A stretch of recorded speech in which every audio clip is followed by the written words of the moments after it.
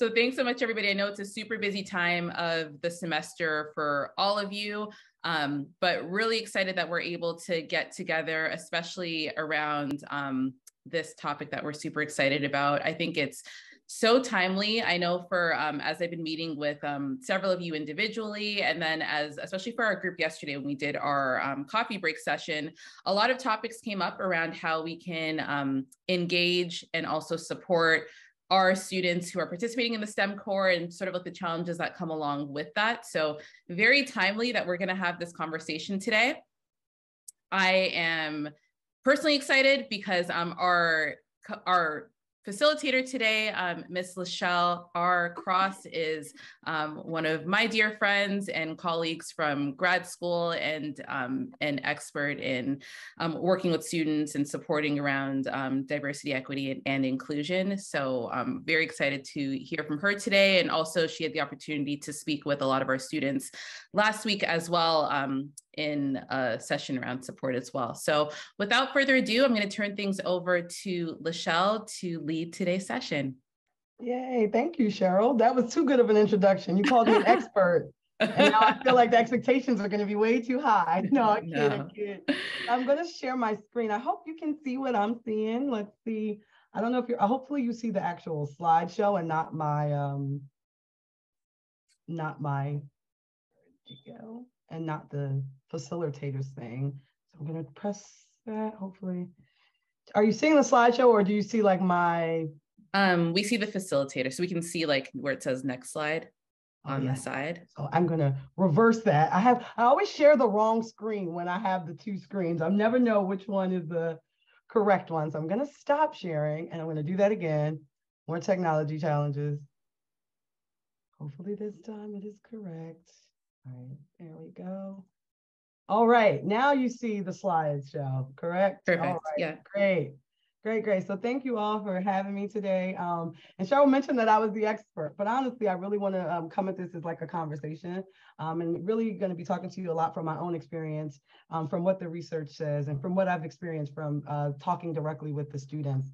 So to kind of give you a little context, my name is Lachelle. I got my bachelor's degree in communication, so that's why I have a big mouth.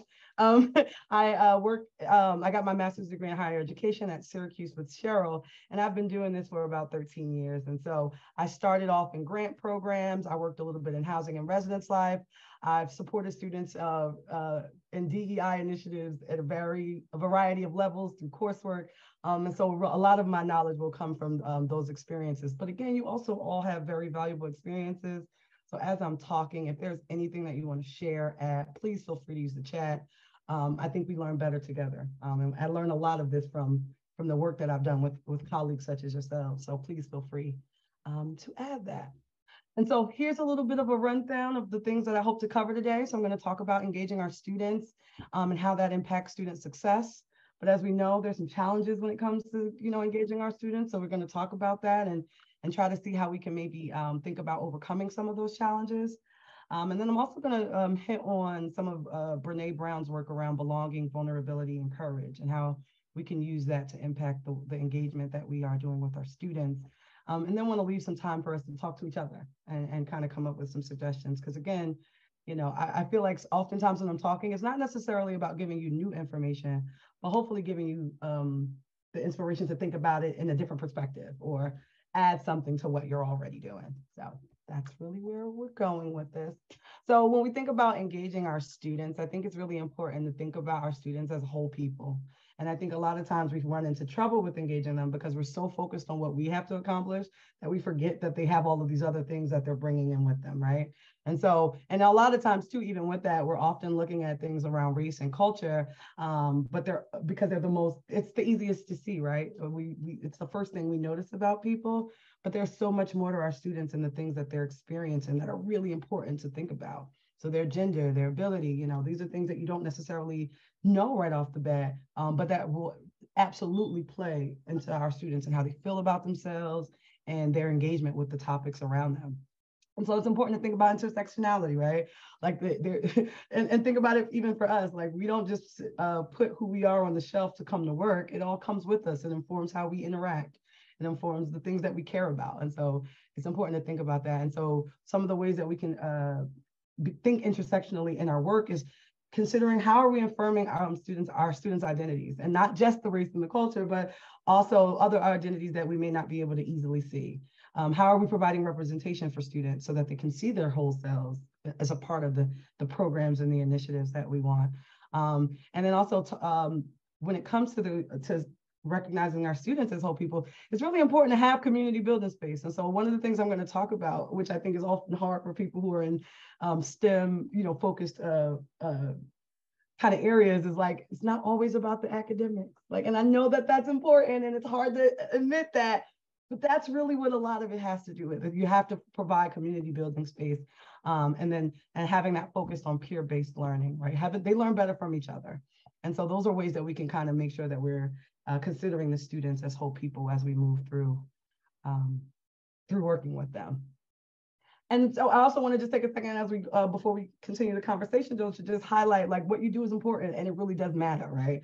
And so if you find yourself frustrated that students aren't getting engaged, I understand that, because we know how valuable it is, right? And so, I just wanted to kind of highlight that, because the research shows that students that are engaged are more likely to succeed and more likely to be motivated. We also found that students that are engaged are more likely to do well academically, right? And so we want to make them engaged because we know how successful they can be. And then also, along with that, the research also shows that if we're perceived as approachable and sensitive to our students' needs, they are more likely and they're more committed to working harder and getting more out of the sessions or the experiences that we provide for them. And so it really is a relationship that's important to build. And that's why we're talking about this today.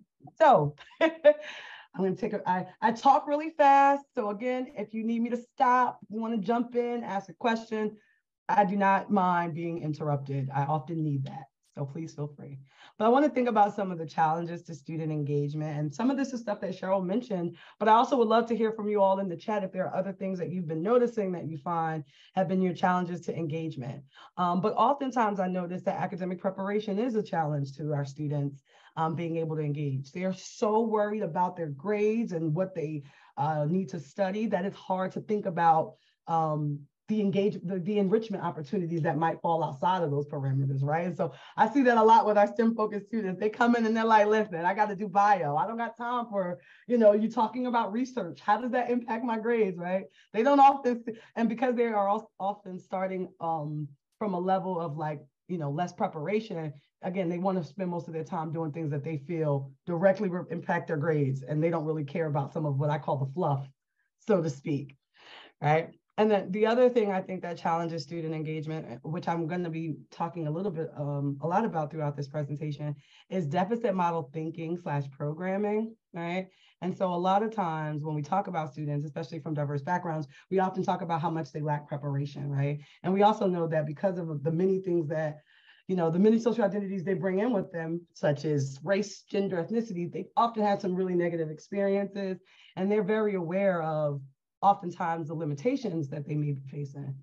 A lot of times what we do as practitioners that we don't realize is that we kind of focus in and double down on those. And so we're like, yes, you need more preparation. We're adding to the doom and gloom, and we're not realizing that some of the reasons students don't engage with us is because we're confirming their fears about them not being prepared. And so it's really important to think about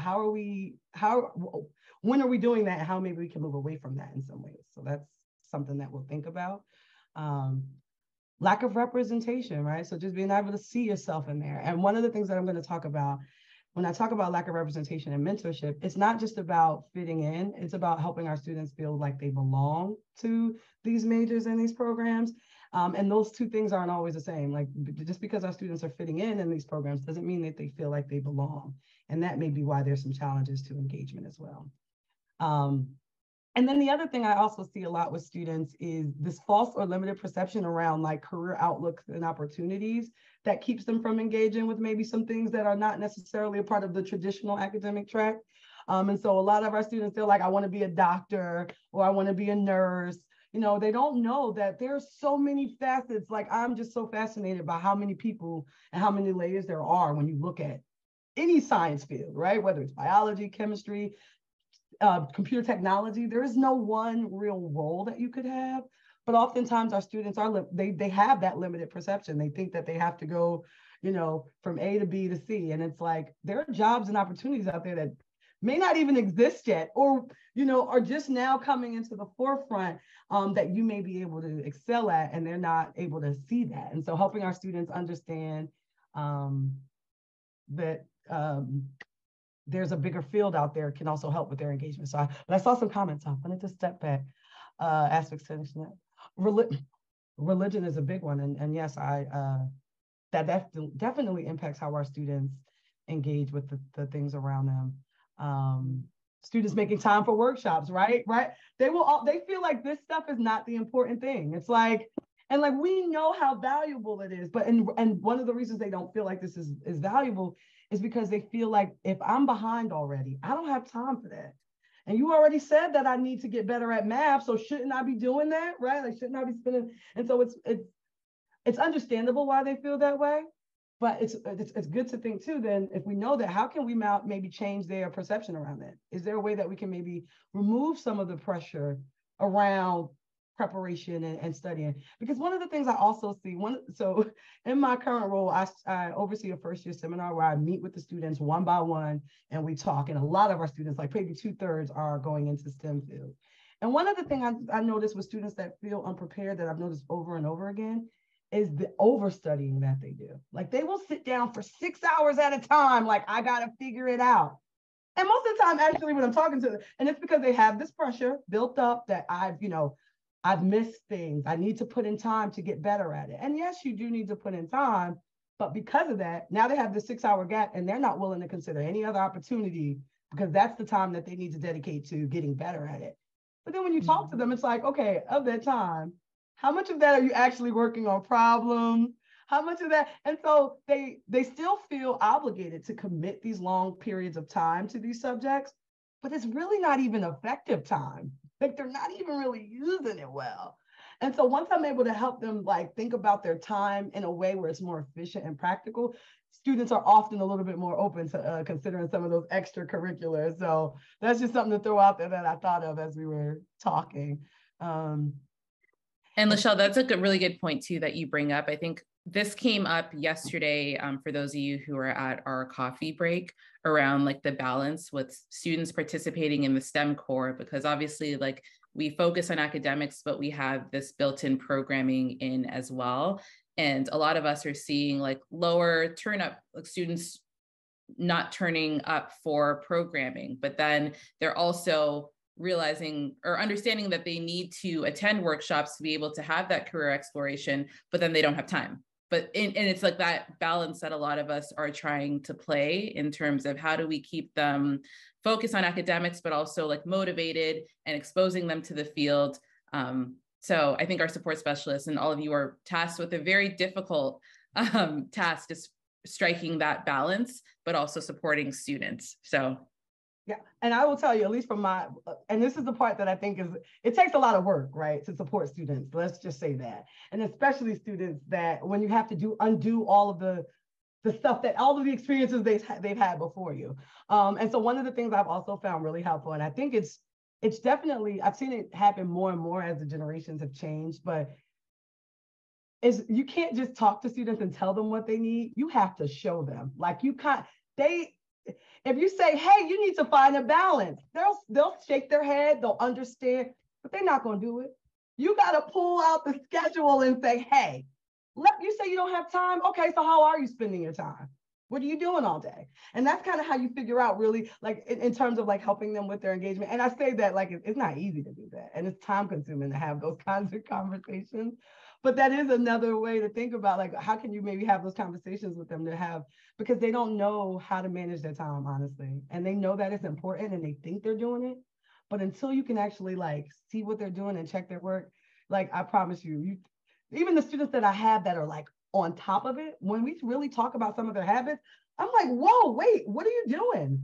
This isn't really the most effective way. Like, yes, you're doing well, but there are ways that you could have done this to even be more efficient if I would have known that you were wasting time, or, you didn't have the proper study strategies, or you weren't getting support from people that could help you. So yeah, I think it's really, it's a lot. So I say, like Cheryl said, y'all got a hard job. So Cammie's bringing up a really great point. Cammie, I don't want to put you on the spot. Would you mind like unmuting to be able absolutely. to share? Absolutely. So this is something that was brought up, like even when we were evaluating our program at CCBC. I work in a school in Baltimore, Maryland, and the reality sometimes is that we are given a grant or given a structure that is deficit based. And how can we do a little bit of a 180 there and still be compliant, obviously, but present it to the students in a way that is not so demoralizing. Honestly, it's like depressing. Mm-hmm.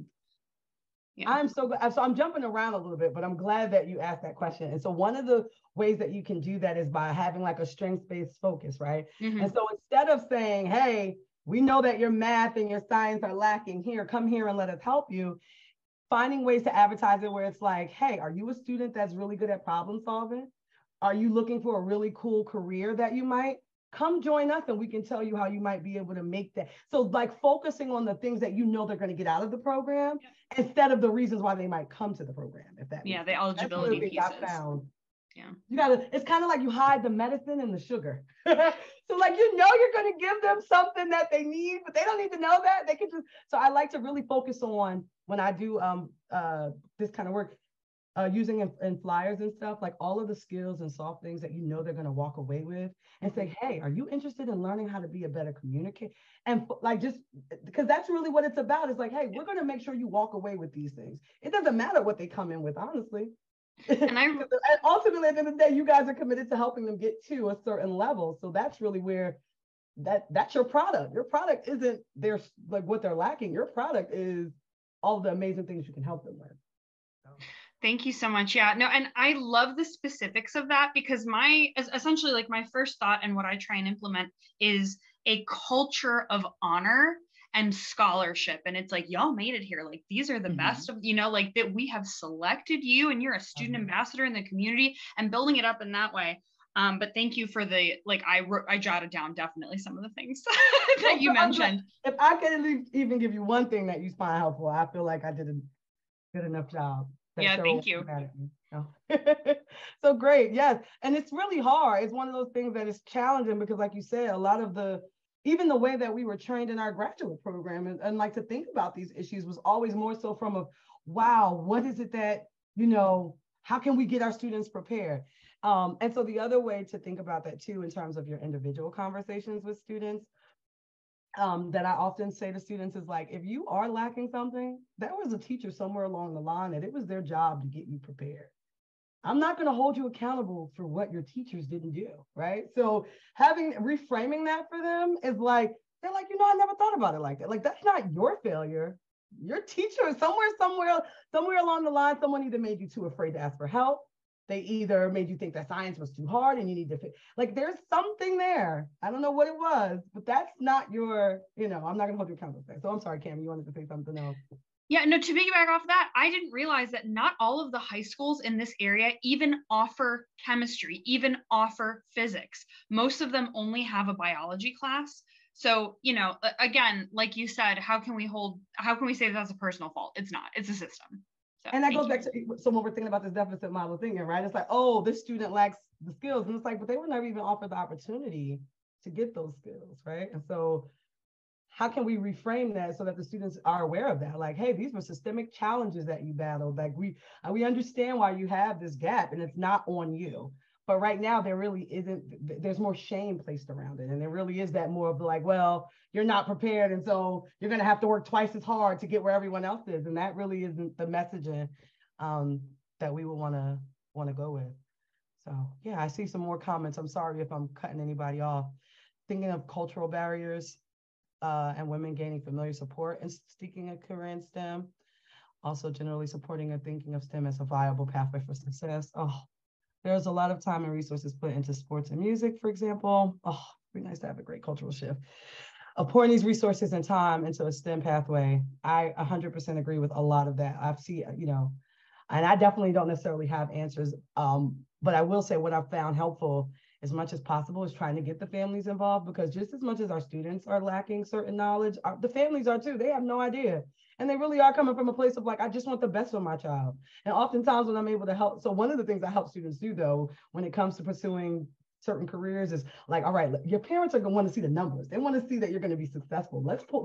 How can we present this to them in a way where it highlights the things that are important to them too, so that they see. But I think it's still that's just a strategy, and it's not like that always is 100% successful, but it does kind of help sometimes, to have parents kind of look at it from a different perspective. Thanks for sharing that, Lachelle. I know we need to move on, but I just wanted to tap Myra, because Myra, I know you have experience with this. I know you've run like a few parent nights and like info sessions and like even hosting sessions in Spanish for we do like recruiting for our programming. And sometimes I know that's not always feasible, but in certain situations, being able to get out into the community and show students and parents that we're reaching out and these are the opportunities. And like Lachelle said too, I think very often if our students and their parents don't have anybody in their family who's ever been an engineer, who's ever worked in the STEM fields, sometimes showing those hard numbers. If you're hired as an engineering technologist, you are likely to make X amount of dollars versus if you get your bachelor's degree. We're connecting our students with potential placements at Berkeley Lab, at Sandia. Here's what you could start making immediately after graduation and even in your internship placement. So sometimes numbers talk, but oftentimes students are very much swayed by their family. So however we can reach out to them is super important. Absolutely. And I definitely think some of that too is what I've learned is students have their own shame around certain things and disappointing their parents. But oftentimes that's not necessarily rooted in facts or reality. It's more so their perception of how their parents will respond. And a lot of times, again, when I get to the reality of it, and the parents are like, no, I just want them to do well. And so I think the reason it's kind of like a game of telephone, right? We know what's good for the students, but then we expect them to kind of translate that to their parents. And I don't think the message gets sent the correct way. And I think that's why parents are like, nah, I don't think you should do this, right? I think, and that's where, like Cheryl said, those hard numbers are helpful because it's here. This is a good clear picture that you can't, you can't mess this up. So, but yes, I'm going to keep going and talk, but I love this. This is kind of what I wanted to be able to address things that you all found, that would be helpful. So yes, I'll move on. So so as we start to talk about this too, though, I don't know if you all are familiar with Brene Brown, but she is really good. She's very popular right now, but she does a lot of work around vulnerability and courage. And I think one of the ways and one of the reasons why I think I've been so successful with connecting with students and engaging them is because I keep it real with them. And I don't yes, I'm a professional and I'm not going to cross that boundary, but having a certain level of vulnerability. So sharing my own stories when it comes to struggles with science and, struggles in college in general or in life, I think has been very helpful. And so I have these two little quick clips here that she talks about that I think are just good to keep in mind as we think about the importance of engagement and how we do that with our students. Actually, I just realized I did not share my, I didn't put the sound on, but now I did. And hopefully, can you still see my screen or did I mess that up? I feel like I messed that up. I'm gonna do it one more time. It was the partial view again. I'm sorry, someone said something? There you go. We can see it. Okay, good. I remember being at Fort Bragg and asking a group of Special Forces troops, give me an example of courage that you experienced in your life, on the field or off the field, or you saw in someone else that didn't require uncertainty, risk, and emotional exposure. Right. And there was this long silence, and finally a young man stood up and said, 3 tours, ma'am, there is no courage without vulnerability. Yeah. I don't think you can get to courage without the capacity to deal with uncertainty, risk, and emotional exposure. And we've mythologized vulnerability. We've created this ideal that's ultimately unrealistic. Yeah, and it's that it's weakness, that it's oversharing. Right. That people will say to me, I read Dare to Lead. I'm going to be a brave leader. How much should I cry? How much should I share? And I'm like... Right.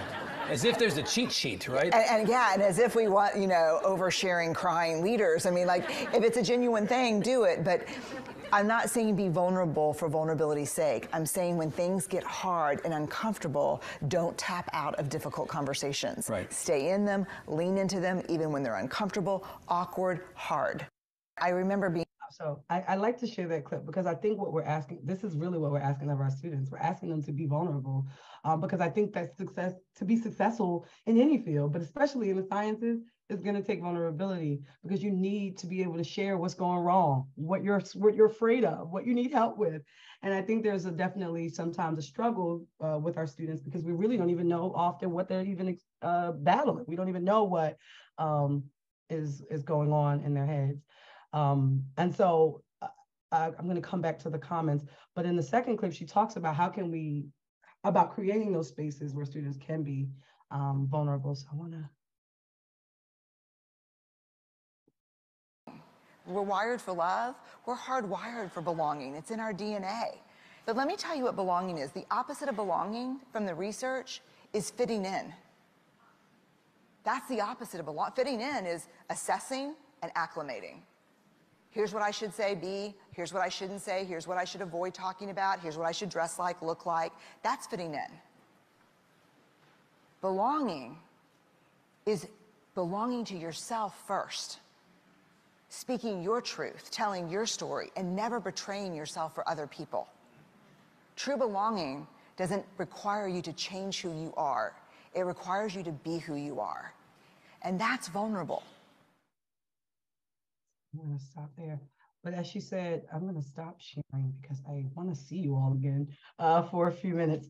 But as she said, though, it's really also, too, about not just being vulnerable for vulnerability's sake, and not just our students feeling like they need to fit in. And I think oftentimes, especially in the STEM, we really do focus on like, how can they fit in, right? Like, how do you follow the rules so that you can get what you need? But it's like, how can we also though now move away from that to creating more spaces where they feel like they belong in those spaces, where they don't have to give up their culture and the things that are important to them that are not necessarily valued in those spaces, and how can we make them feel like they're valued?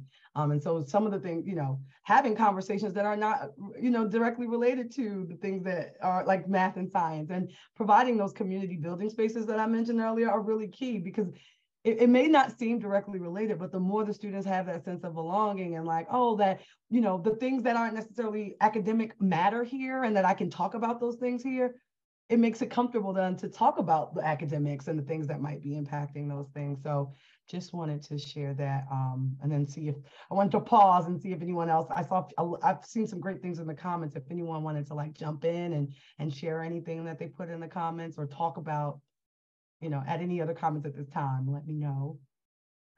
Okay, I'll share my screen again. Hopefully I'll get it right on the first time. I think I will.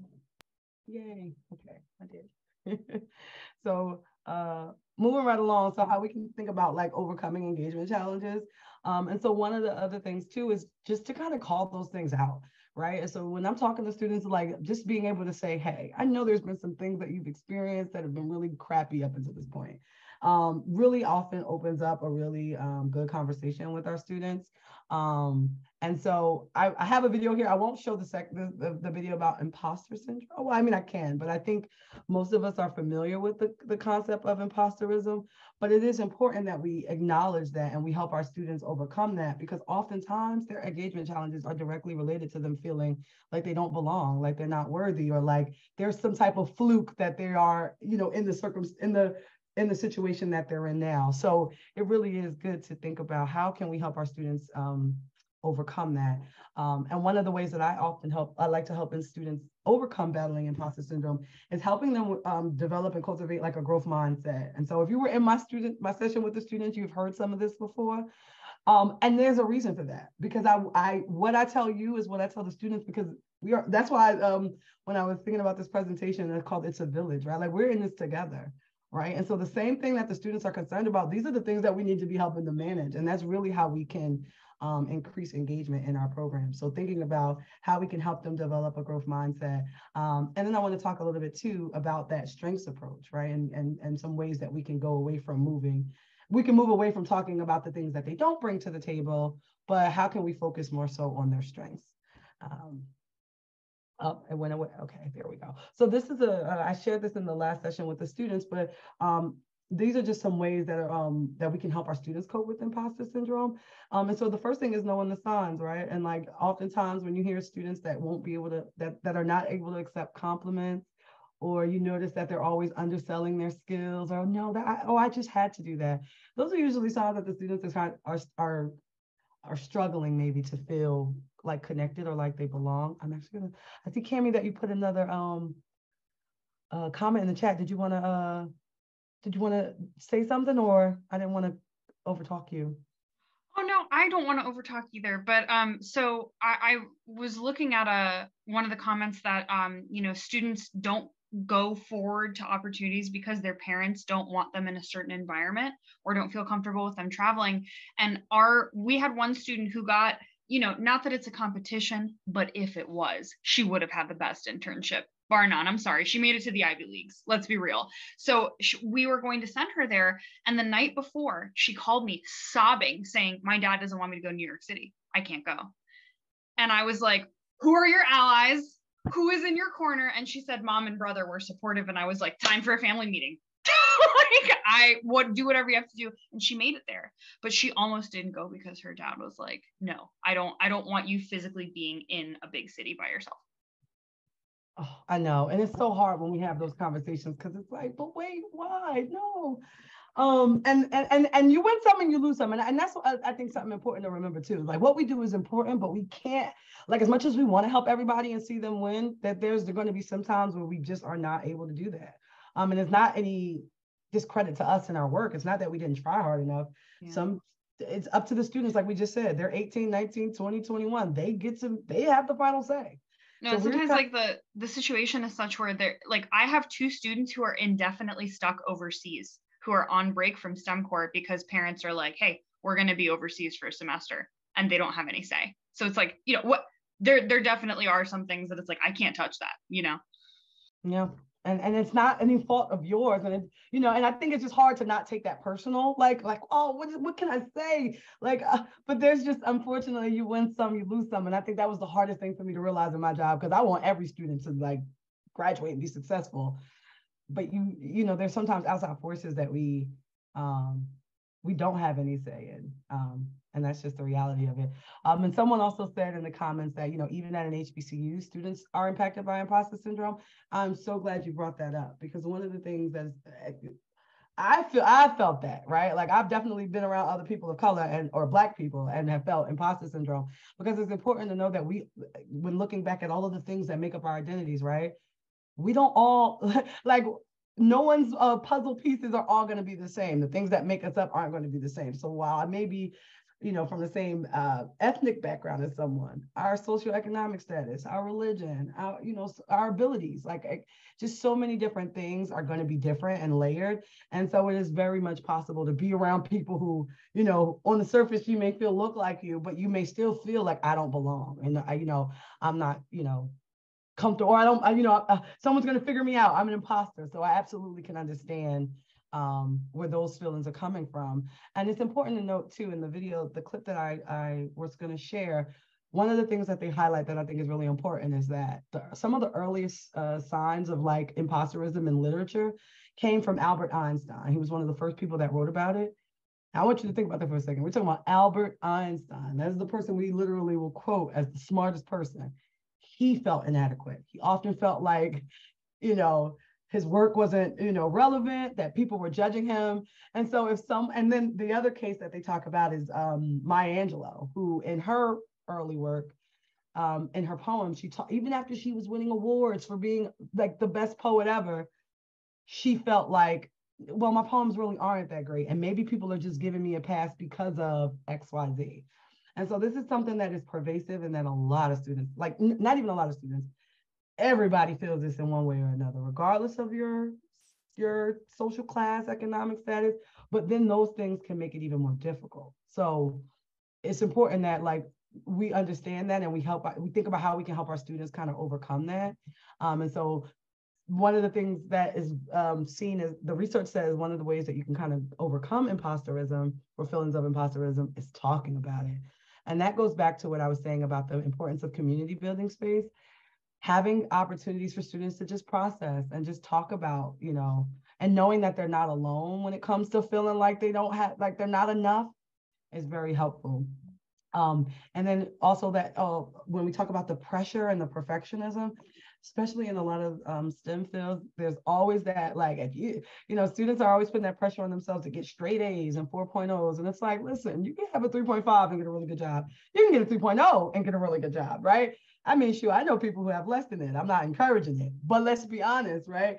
You don't necessarily need perfection to be successful. And our students don't always realize that. And so helping them kind of process that and be kind to themselves is really helpful when working with students through that. Awesome. And then helping them track their success. So one of the other things I think is helpful with our students is, like, as they're doing things, helping them write that down and track their success, because they don't I feel like a lot of students will underestimate how much work they're putting in and how much they've grown. And so, yes, and you all too, like, serve a valuable role as their mentors. And then helping them, encouraging them to say yes to opportunities as much as we can. And then again, with the last thing is just embracing the feeling. And by that, I mean, just knowing that exists, and knowing that, like, you kind of so being afraid and doing it anyway is kind of what I often like to say. Like, yeah, I know you're afraid. I know it feels uncomfortable. Let's just do it anyway. See what happens. So those are just some things to think about when we are talking with students. And again, I mentioned talking to them about developing a growth mindset. So many of our students feel like, I hate when I hear, like, oh, I'm just bad at science, or I'm just bad at math. No one's abilities are fixed, right? When it comes to math or academics, you can put in enough work with enough time, you can get better at it. And so that's really what we talk about with developing a growth mindset. When we hear students saying, oh, I can't do that, or I've never been able to, it's like, how can we help them change their perception around those things, and then show them the opportunities that are available to get better at those things. I won't read all of these to you, but I will definitely share these with Cheryl, so that if you wanted to look at these, you can definitely do that.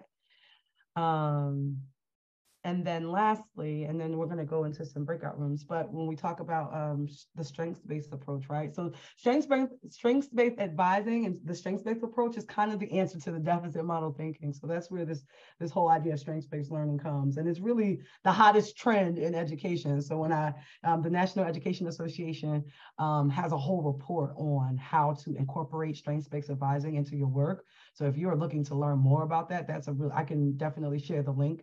But they actually have some really good resources. And so I just kind of copied a couple of them, the ones that I thought that were really good, but they really do have more.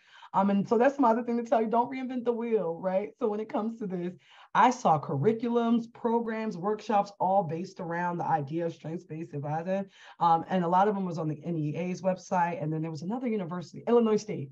Illinois State had a really good, a lot of good resources for how you can incorporate that. And so I think those are, so you don't have to start from scratch. But these are just a few of the ways that you can kind of reshape our conversations with students to focus more so on what is it that you do have that you can bring to the table. So okay, you're not good in math, but are you a good communicator? Are you good at asking for help? Because if you're good in those things, then we can get you good in math, right? And so just reframing that for our students. So. I don't know if I realized I'm going to put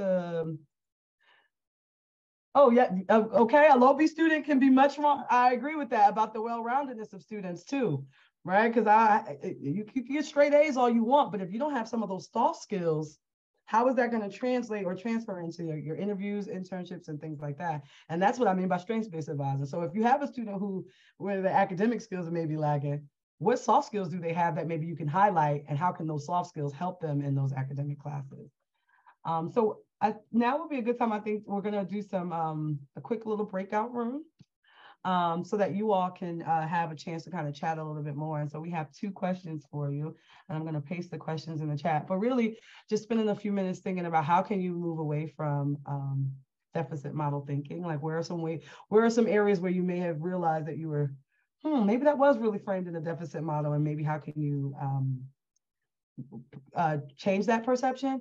And then the other question is, when we think about belonging, what are some ways that in STEM core that you may be able to move from, having students feel like they fit in versus creating spaces for belonging? So I'm going to drop those in the chat, and then Cheryl is going to open up some breakout rooms, and then we'll come back together and process as a group. And before we wrap up, and hello, everyone. Awesome. Thanks everyone for being so punctual and coming right back on schedule. Yeah, so I think we're going to do a little bit of sharing what we talked about in our groups.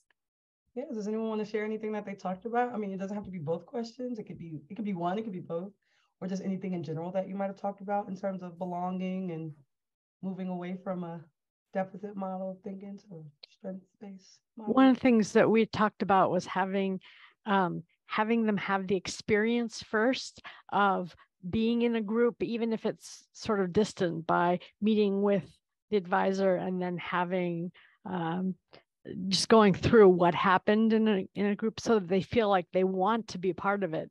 But then there's the question of, if they feel like they don't have time, then how do you get them to have the time so they have the experience?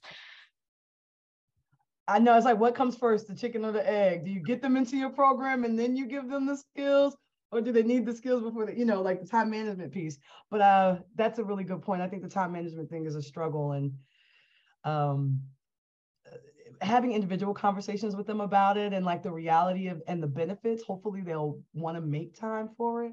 But we were just talking, that's just good. I think that's a continuous struggle with students because of just a lot of different reasons. But no, I appreciate you sharing that though. And it is something to continue to think about. Other thoughts on things that you might want to think about, or other things that you talked about that you wanted to share? Anyone want to share? Well, so I would love a little bit of input from people. Like on an intuitive level, I certainly understand the value of belonging. But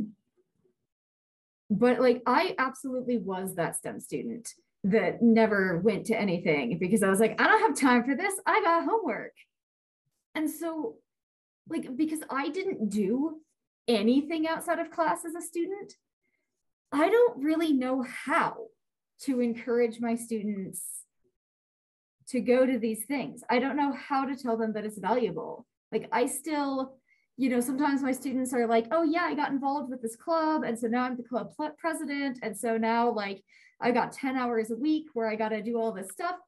And there's still this voice in the back of my head that is like, that is a waste of your time. Stop doing that and go do homework. Of course, I don't say that out loud.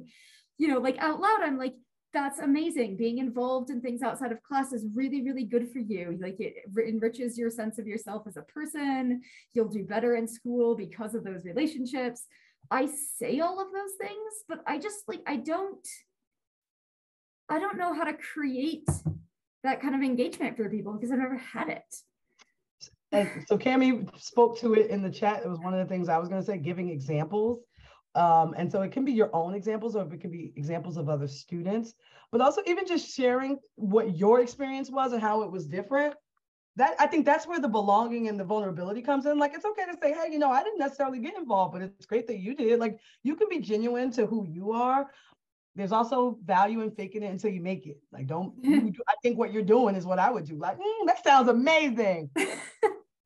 There's nothing wrong with faking it until you make it, But yes, giving examples. And then I missed that experience as a transfer student. And then I asked the students what they need and go from there. So this also too, just focusing on, well, what is it that they need and what they hope to get out of certain experiences. So like, even if you don't understand it, the more, and so using the opportunity to ask them questions about, so what made you get involved with that? And how is that going to connect to what you're doing in the future? Because you really don't understand it and you genuinely are trying to figure that out. But I also think that helps the students reflect too on, is that something that they should be maybe spending their time on, or maybe even just finding the value in something that they're doing. And so helping you understand that might actually be a really good way for you to build relationships with students. Like, you're investing in now trying to figure out, why are you doing that? What is it about? When do you meet? So I think that could actually be an opportunity there. Yeah, thank you for that though, because it can be a struggle. And I feel that, and just to give you some context, I feel the opposite because I hated science and math in college. And so I'm sitting here now in this job where I have to encourage them and be like, and they come in and they're like, I got 16 credits and I'm taking bio and math and chemistry. And I'm like, that is a shitty schedule. You should change that. But then I can't say that out loud, of course. But like, so that also brings me, I'm so glad you said that, because it brings me to something that I often think of too. And so in the movie, The Pursuit of Happiness, I love that movie if you've never seen it, with Will Smith. But there is a part in that movie where he's on the roof playing basketball with his son, and his son says, I want to be an NBA player. And his dad turns around and is like, you're not gonna be no NBA player. The men in our family are not coordinated. We're short. We're not athletic. And he turns and he sees that his son is just deflated and he's just like hopeless. And he says to his son something that has stuck with me that I often try to remember when I'm working with my students. Do not put your limitations and your fears and your expectations onto someone else. That is your fear and limitation. That's your experience. It doesn't mean that they have the same one. And it's important to acknowledge that we're all different. And he was like, here I am telling you, you can't be a basketball player because I can't imagine it for myself. Like you can't, so, you know, just keeping that in mind is that we all just have different experiences. And like, so I had to tell myself that I had to, because my first year as an advisor, I think I was like, you sure you want to take that together? But it's like, that's something I wouldn't want to take together. I can't put that on the student. So I think you, like when you were saying you just fake it, I think that's a good strategy because you don't want to put that onto, we don't want to put our fears and limitations and expectations onto them. So I know we only have a few minutes left. So I just wanted to kind of, I had like, I'll show my last little slide with my real recap. My little recap of what we've kind of talked about. Why can't I see the, oh, here we go. So here we go. Let's do that. Here we go. So just a quick recap. And it's funny that you wrote, someone had put this in the chat, but sharing success stories is a really great way when we want to think about increasing engagement. The more that they can imagine themselves in that space by seeing other students who have done it and have come before them is a really great way to encourage our students. Helping them get connected to peers and faculty as much as possible has also been proven to help when it comes to students being engaged and stuff. If they see that people care about them, they want to help. They want to make those people proud. And then we talked about helping the students develop a growth mindset, you know, moving away from deficit thinking and using strengths-based advising, providing space for students to, you know, build community and cultivate belonging. And then the last thing I will mention is considering the effects that the pandemic has had. You know, students may be struggling to reach out. And so one of the things that the last thing I will say is like, don't give up. And so sometimes it means you sending 10 messages, multiple reminders about a program. Like you have to kind of be intrusive in a sense. So don't give up, you know, sometimes you just got to keep talking to them. And then the one other thing I will mention that actually, I learned this week, that, like when interacting with students, that I will add to this that I think has helped with engagement, is we often think that we need to find motivation to do things, when really we need to do things to get motivated. So when you think about that, that blew my mind, y'all. I don't know about y'all, but I thought about that. Everything that you've ever done, it's usually we think about motivation in the wrong way. We're thinking that we need to find this motivation and then it will allow all these amazing outcomes. But usually we have to tap into things or do things that make us feel motivated. So is it listening to a song? Is it eating our favorite food? Is it calling our parents? And then those things can kind of lead to, all right, so after you've had a positive phone call with your parents, all right, take that energy and go study something, right? Versus the other way of like trying to build up this mystical energy to start something that you think is difficult. So anyway, that's a student actually came to me and said that.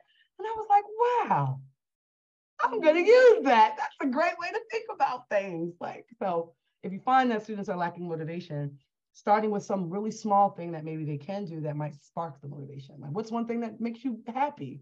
What's one thing that gets you in a good mood? It doesn't even need to be academically related, but may be able to lead to more positive changes down the line.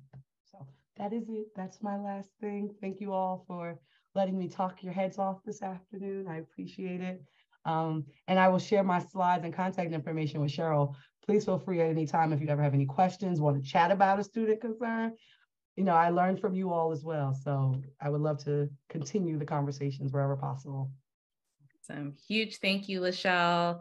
I will be following up with the recording link and the slide deck and other resources that Lachelle shares, but huge thank you. Have a great rest of your week, everybody.